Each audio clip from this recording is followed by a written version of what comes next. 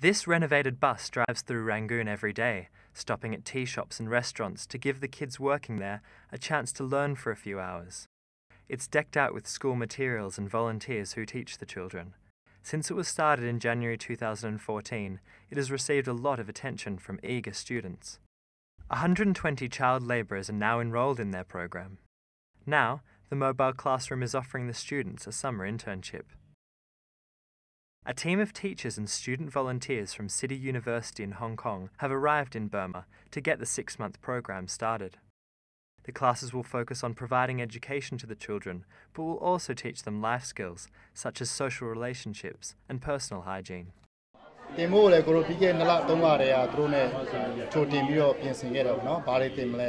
လို့ရှိရင်ဒီနေရာမှာဆိုလို့ရှိရင်ဒီဆိုင်မှာဆိုရင်ကလေးတွေကလူငယ်တွေကအသက်ဘယ်လောက်ရှိတယ်လို့ရှိရင်ဟိုဆိုင်ကကလေးတွေရဲ့အသက်နဲ့ background ရဲ့နောက်ပြီးတော့သူတို့ရဲ့ပညာရေးစင်တန်းတွေအဲ့လိုမျိုးတွေကိုတို့အများကြီးသုံးသပ်ပြီးတော့မှ